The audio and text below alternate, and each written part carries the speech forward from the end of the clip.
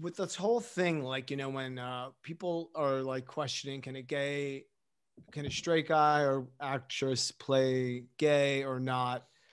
I mean, what's your take on that without, Yeah, I'm a little scared to wade into those waters. I don't want to say something that will be taken out of context, but I guess if I'm going to be honest, I feel that sexuality, in my opinion, shouldn't be equated with, like, I agree. Like, I wouldn't play at this time in the world. I wouldn't play someone trans. I wouldn't play someone of a different ethnicity. Right.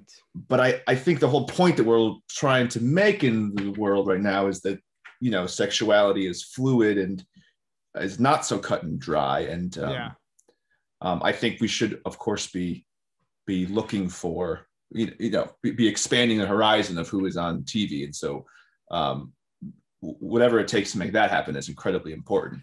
Yeah. I just think, it shouldn't be, that shouldn't make us so that we actually put people more confined into boxes. Yeah.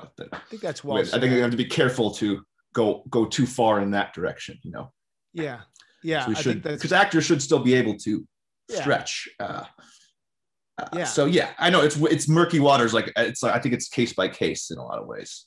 Yeah, I think you're saying it perfectly, and I vibe it out. I do think that part of being an actor is being able to get into someone else's skin, and then also, right now we're at a great moment where there was a time if you were a gay leading man and you look like you weren't going to work, and now you can, and you can. Or if you were out, you were screwed. Yeah, you were screwed. But that's not the way things are. Right. Not that the world is by any means like over it or perfect. Like in a utopia, it would be like everyone can play everything and should be fine. But of course, now it's not. That's not the way the world is.